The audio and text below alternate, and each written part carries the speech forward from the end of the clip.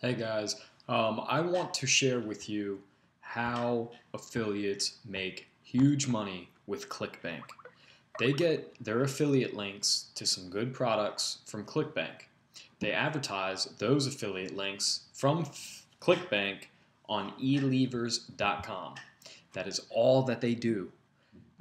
As with ELeavers.com, they pay $10 for 1,000 visitors, in which they make about 25 sales. Each sale commission is about $25, so they make $500 for the $10 that they spend.